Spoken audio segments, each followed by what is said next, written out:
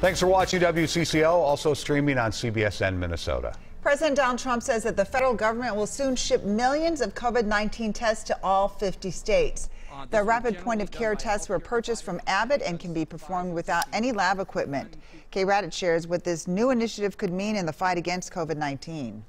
Thank you very much. President Trump announced Monday that 150 million rapid COVID-19 tests will be distributed to states, including Minnesota and Wisconsin, over the next several weeks.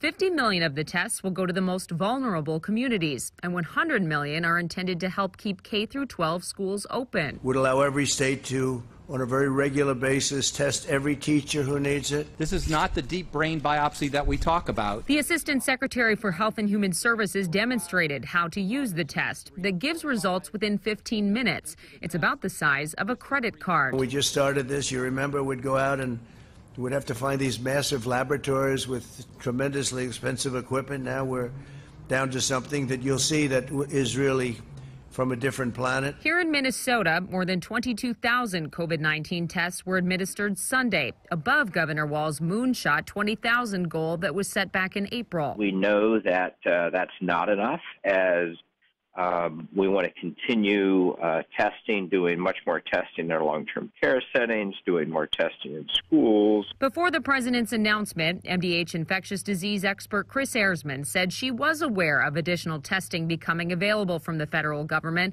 but said more tests are not a simple solution to getting back to normal. A big part of what is necessary to be successful involves not only identifying cases early, but also making sure that people are following through on guidance. And we've certainly been hearing more and more that people are not doing that. Raddatz, WCCO 4 News.